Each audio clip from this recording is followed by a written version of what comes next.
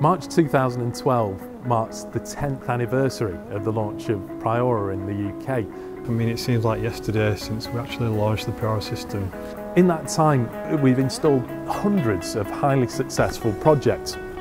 In fact, the area that we've covered now covers nearly 500 football pitches.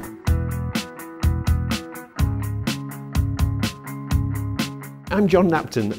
I'm a kind of an ageing consulting engineer.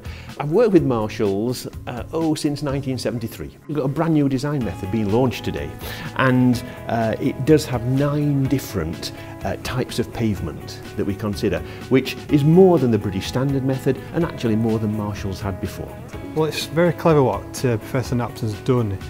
The old models used ultimate limit state, so it was very reliant upon not exceeding the vehicle weight. However, when it gets from medium to heavy loading, what John's done is introduced a serviceability aspect. Yeah, we started at the bottom end, which is the domestic application, the patio or the driveway, and we looked at the top end and we decided that we'd like to feel that we can design for up to 15 million standard axles. That's about 1,000 heavy vehicles a week. The reason for this is very simple. What we found over the last 10, 12 years, whilst Marshalls and your competitors have been selling permeable pavers, we've been finding that it doesn't get used a lot. Look, no one's using it on the M6. It doesn't get used a lot on that kind of application. There was a gap there to introduce other applications.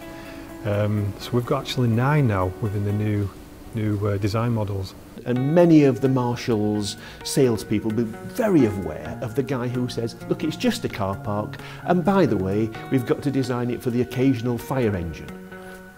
That's a hard proposition because he wants the car park done cheaply. It's a car park after all, but he wants it to take what are sometimes the heaviest vehicles on the road. So if you can imagine a 7.5 ton vehicle going over an area, that's very prescriptive for that particular application.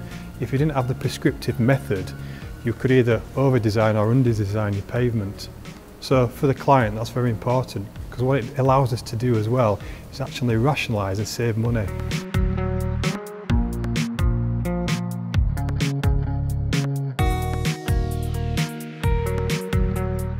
John Knapton's discovered in Urolf testing at Newcastle that the Priora surface reduces pressure on the subbase by up to 40%. It comes about because of the unique way that the blocks interlock and interact. There's 6 nibs on each block. Each nib has got 3 separate contact points, so 3 angles going different ways to help transfer that load. Rotation, interlock, what does it mean? It means that the block, this is an exaggeration again, you're preventing the block from being disturbed from its true plane. So that could be on a slope, it could be on a horizontal. And whether you lay it to a herringbone pattern or a stretcher bond or a basket weave, you actually do get less movement of the pavement horizontally and vertically under load. I think it's a proven benefit, and it's one of the few benefits on a paver that's not just a marketing claim. It does actually have some good engineering behind it. We do find that unlike some of the claims that are made in different parts of the world, this does work.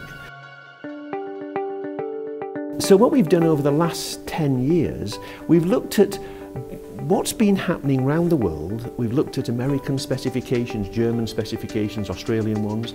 We've also looked very carefully at what's happened to the early Priora jobs. We found that they've performed very well. And we've said, look, if they perform that well, there's clearly room for a little bit of saving. So when we talk about rationalising Marshall's Priora system, we're reducing elements within the pavement. So it could be the capping or the subgrade improvement layer, it could be the subbase, which is the foundation, or it could actually be the road base, which is usually a DBM or a CBM type material. On average, you're looking at around 25 to 30% savings from the new models compared to the old Marshalls models. Yeah? There's also a cost saving when you compare to the British standard as well. So generally it's allowed us to, as you say, rationalise the design to a degree, generally taking a little bit of the subbase away. If you don't have that nib system, there's a possibility you may not be able to rationalise the actual pavements. That's given us the confidence to rationalise the subbase, to reduce the depth of the subbase that's required while still providing the same guarantee that we always have. And it's also Marshall's doing what we're good at, trying to give the customer the best deal in terms of performance, aesthetic and cost.